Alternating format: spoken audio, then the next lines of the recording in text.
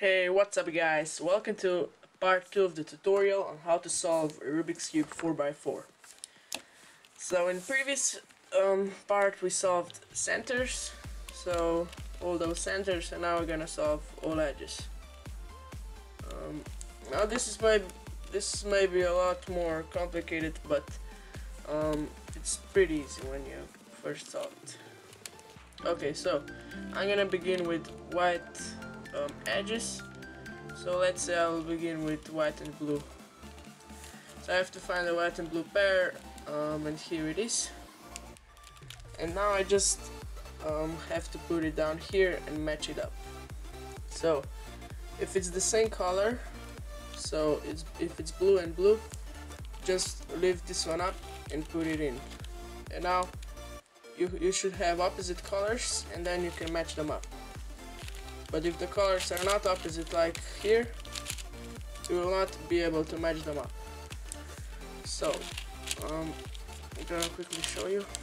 Now when the colors are opposite, just match them up and move this one up, and then move a scrambled one down, and then move centers back so they match up. Okay, so now we have one done. So you could put it in place here, but I normally just leave it there. So now let's go for white and green. So here's one. Look around the cube. Here is second one. Just going to place it in. So here they again match up the colors. So I'm just gonna lift the left one up and then put it in. Now match them up and then put them up and put the scrambled one down, and then put the centers back. Okay, so it's pretty simple process. I'm gonna show you very quickly all other edges. So white and orange, it's already here. I put it in, put the scrambled one, put it back. Now I see this one got solved. So yeah, if you have luck, then you will solve more edges at once. So let's insert this one in. Let's go for red and white.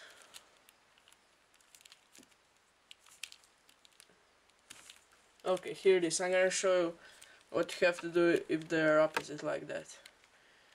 So you see you can't match them up. You have to put it out and then put a scrambled one down, and now as you can see they're like so, and then they're not the same color, so you have to put it to the left side and then leave the front layer and take it in. Okay, so let's match them up like we do all of them. Now one thing you have to watch out: when you match them up, don't put already done edge in here, because when you put the centers back it will get scrambled.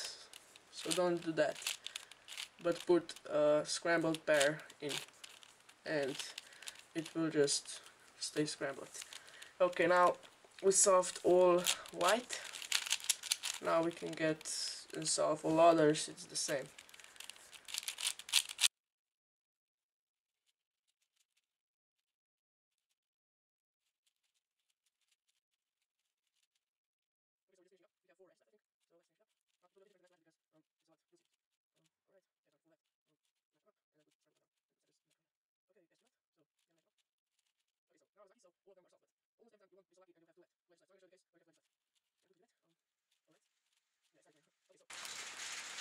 Now we have two edges left, and it's a lot different to solve them because you can't really it's a lot different. So I'm gonna show you how to solve them.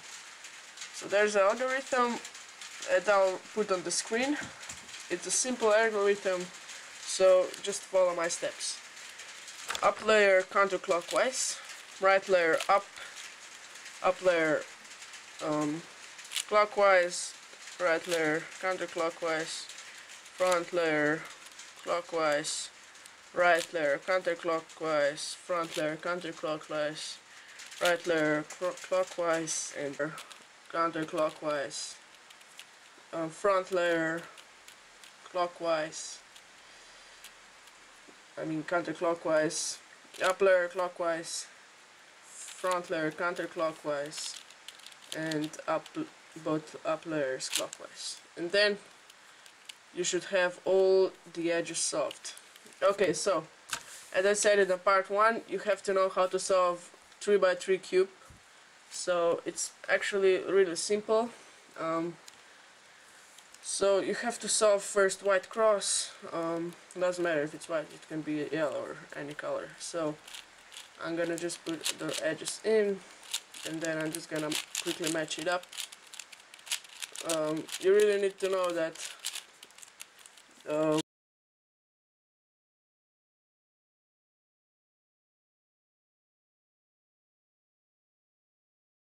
this doesn't happen on 3x3.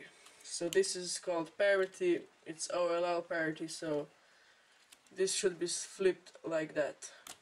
So this happens because this cube doesn't have centers that do not move, but it has centers that move. So I'm gonna show you how to solve that. So it's an algorithm that I'll show you now.